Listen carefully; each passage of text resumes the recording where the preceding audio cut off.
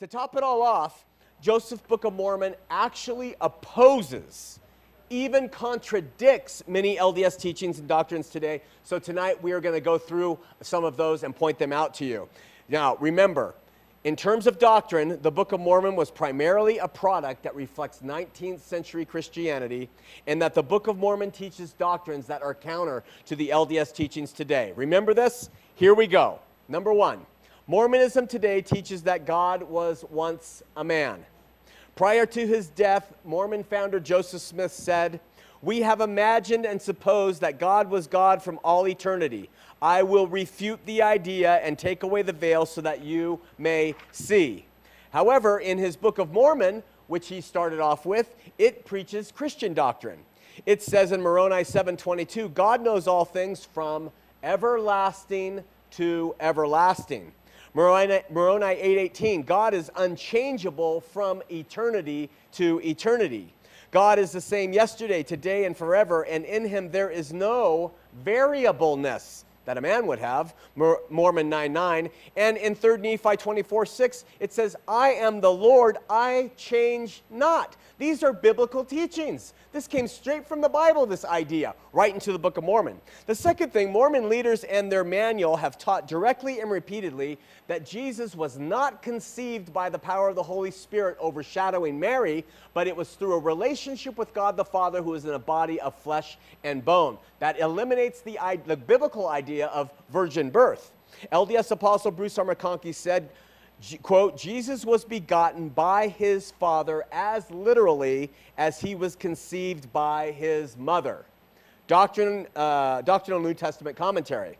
But the Book of Mormon teaches the biblical position. It says, Mary shall be overshadowed and conceive by the power of the Holy Ghost. That's in Alma 7:10, a traditional biblical teaching. Third, in one of Joseph Smith's later revelations, he says in Doctrine and Covenants 130, verse 3, that the idea that the Father and Son dwell in a man's heart is, quote, an old sectarian notion. Mormons do not believe that Jesus dwells in your heart, even though the Bible teaches that he does. But Alma 34:36 says, the Lord has said he dwelleth not in unholy temples, but in the heart of the righteous does he dwell. So another biblical tenet preached in the Book of Mormon, not believed by Mormons today, and actually refuted by LDS leaders and teachers in their manuals and writings. Mormonism teaches that there are many gods with a capital G. LDS Apostle Boyd K. Packer said in a recent past, anyone who believes and teaches of God the Father and accepts the divinity of Christ and of the Holy Ghost teaches a plurality of gods. That's the LDS stance. If you believe in God the Father and Jesus Christ and the Holy Ghost and that they're deity, you believe in a plurality of gods. You're a polytheist. That's a plurality of gods. But in the Book of Mormon, it refutes Packer's statement. Listen to this. Book of Mormon, Alma 11 says, is there more than one God? And he answered, no. In 3 Nephi 11, the Father and the Son and the Holy Ghost are one.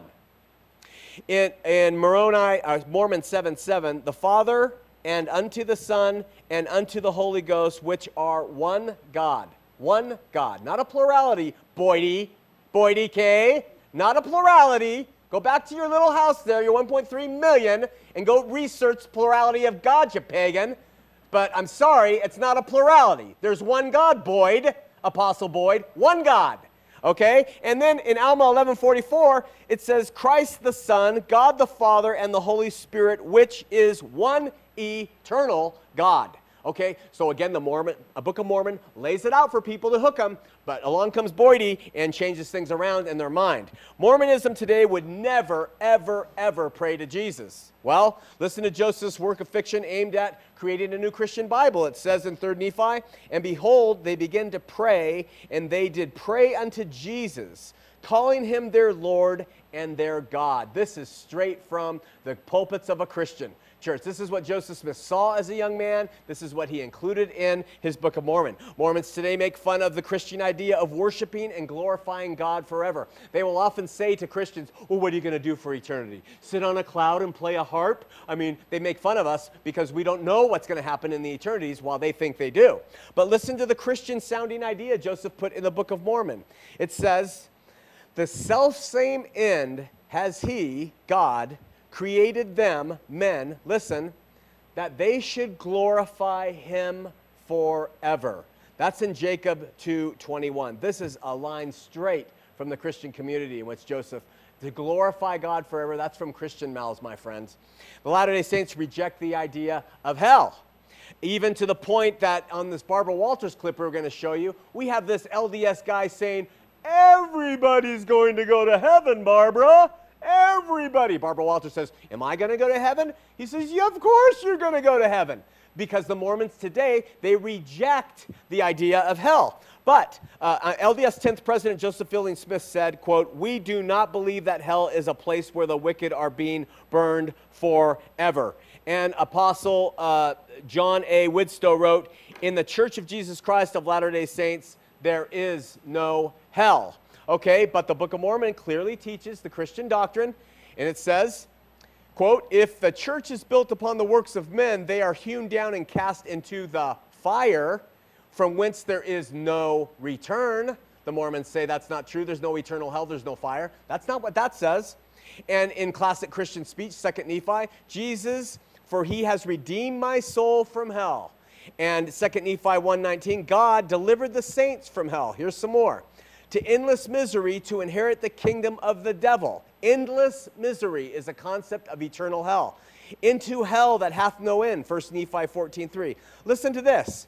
Oh, the greatness of the mercy of God, the Holy One of Israel, for he has delivered his saints from that awful monster, the devil, and that lake of fire and brimstone and endless torment. Endless torment, my friends. That's in the Book of Mormon.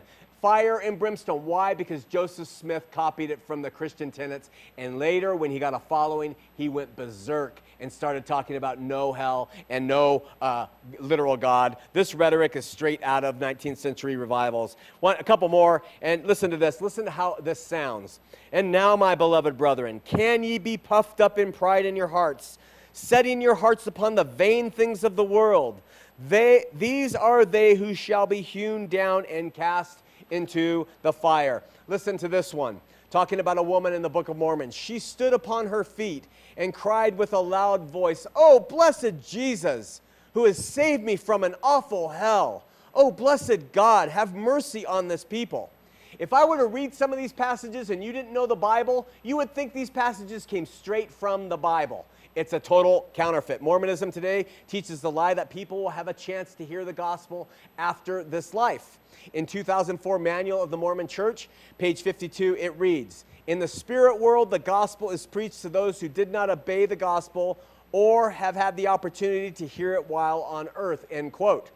But the Book of Mormon, speaking of all who die, says, they are righteous, they who are righteous shall be righteous still, they who are filthy, filthy still.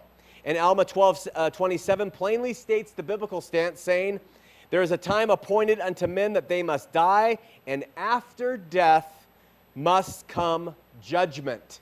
Book of Mormon teaches biblical principles, but doesn't give it credit. Mormonism today teaches that Adam's disobedience was a good thing, that it's a praiseworthy thing, and that it was good that he was disobedient to God's commandment.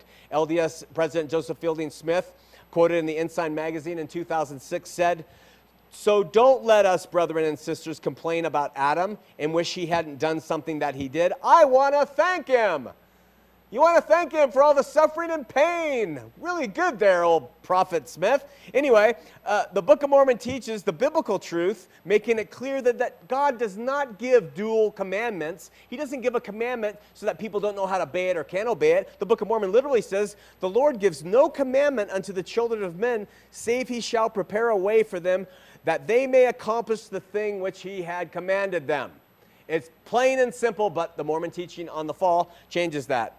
And Mormonism today, because of Joseph Smith's later ideas, it teaches the exaltation of man. I'm not going to cover that. Mormon teaches today that we're not to worship the Son, Jesus Christ. I vividly remember Bruce R. McConkie saying in the Marriott Center at Brigham Young University, I was there, quote, "We worship the Father and Him only and no one else. We do not worship the Son. We do not worship the Holy Ghost." But again, the Book of Mormon presents the Christian view. Listen, I bet you didn't know that it said this in the Book of Mormon. They did fall down at the feet of Jesus and worshiped Him.